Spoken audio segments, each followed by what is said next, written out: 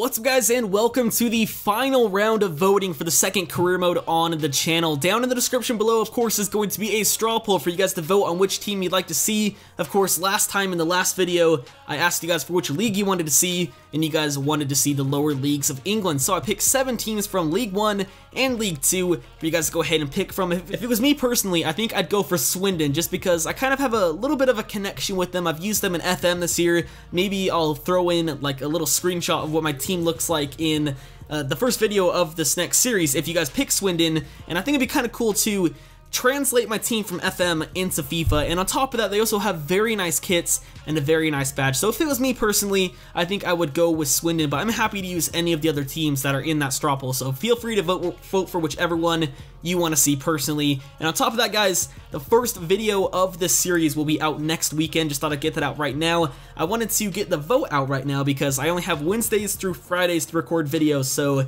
I need kind of, you know, to plan ahead. I want to get more videos out in advance so that you guys don't miss uploads. So with that being said, if you guys wanted to leave some suggestions for lower league players I should sign down in the comment section, that would be greatly appreciated, because I want to sign players I want to sign, but I also don't want to throw out your suggestions. But if I'm recording in advance, your guys' suggestions really won't be taken into account because I can't really look at the comment section in the future. So go ahead and drop some suggestions for me. That would be absolutely awesome. And other than that, guys, I've been TRayALLDay or Tyler. Please drop a vote for me, and I'll catch you guys next time.